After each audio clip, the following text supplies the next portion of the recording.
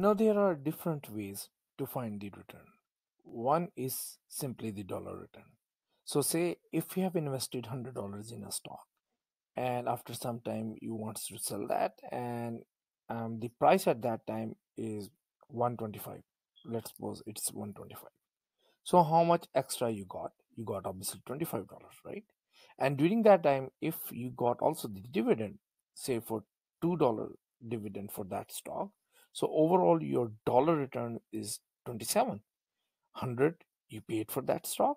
Now you're selling that stock at 125, so you got extra 25 in terms of capital appreciation or capital gain, plus the $2 dividend which you got on that stock. So this concept of dollar return is very simple. In terms of percentage return, this is actually the dividend income, whatever the dividend income you received, plus the capital gain divided by the beginning stock price. So the example which I was giving earlier, in that case, it is simply the $27, $2 dividend income plus $25 capital gain divided by the beginning stock price, which is 100. Let's see another example.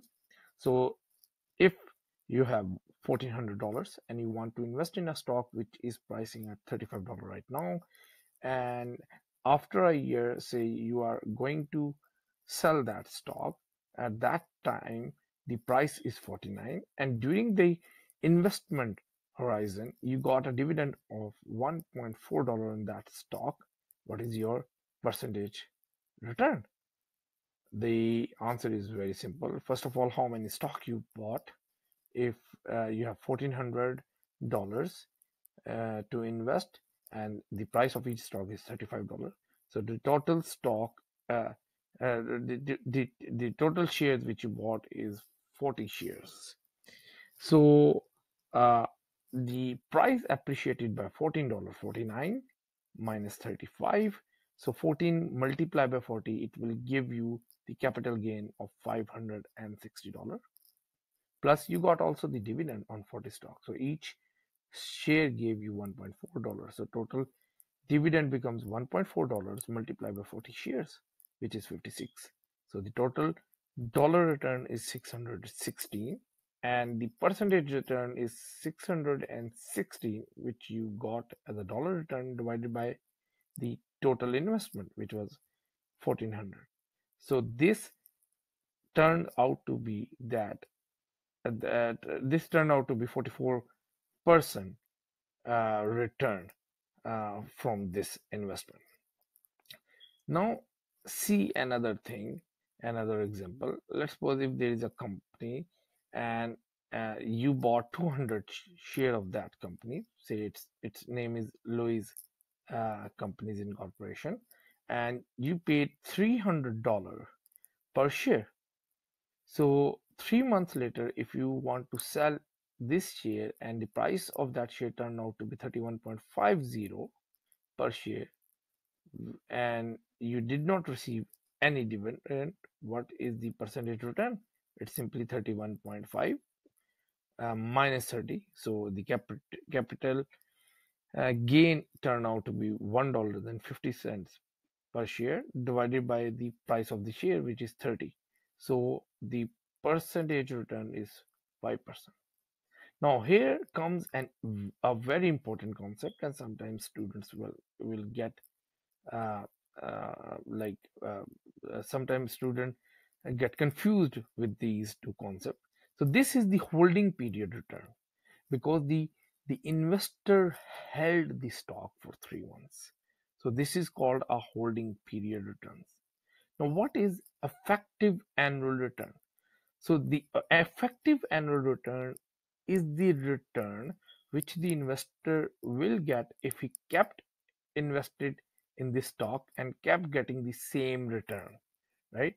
So first of all, see that how much how many holding periods are there in 1 year.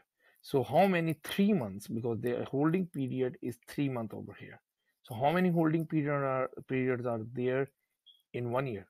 It's four, because there are for 3 months in a year, January to March, then April to June, then July to October, July to September, and October to December. So there are 4 holding period return. Holding periods in a year. So this is very key thing.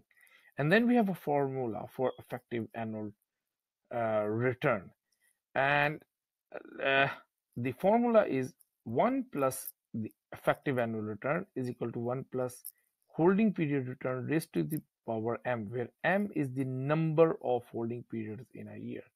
So in the previous case, if you feed in the number, you will get 1 plus holding period return raised to the power 4. So 1 plus holding period return was 5%. So if you want to write 5% in decimals, it will be 0.050 over here. Sorry, this one, raised to the power 4. And from here you subtract minus, you will get 0.2155, or in other words 21.55%. Now, what does actually mean by effective annual return? We know the formula by this time, but still I know many students may be confused.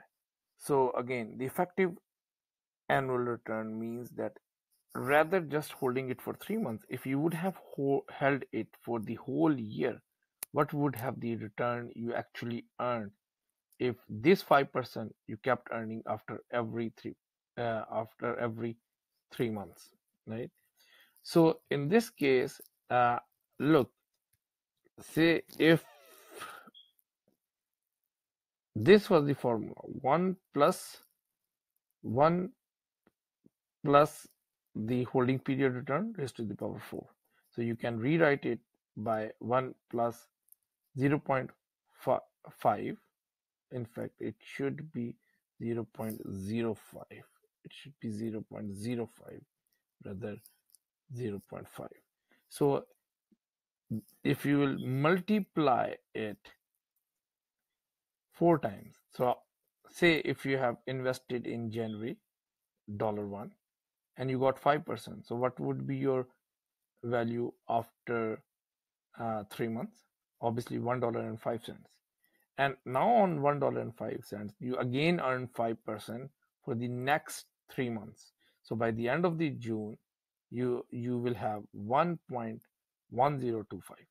Then for further for the following quarter, starting from the July till September, you again earn the 5%. So you will end up getting $1.15, in fact almost 16 cents. And if you would have further left it invested for the last quarter, starting from the October to December, and earn 5% on it, you will end up getting $1.21, in fact almost 22 cents, right? So what was your originally invested money? $1. So what is your return then? Dollar return, it's actually 21 cents. 0.21 means 21 cents, and in terms of percentage it is 21.55% return. And this return is called effective annual return, where you will keep the money for the whole year. So if you would have kept the amount in this example, which was actually you invested for the 3 months only, but if you would have kept for the whole year, rather getting the 5%, you will get 21.55% return. So this is called effective annual return.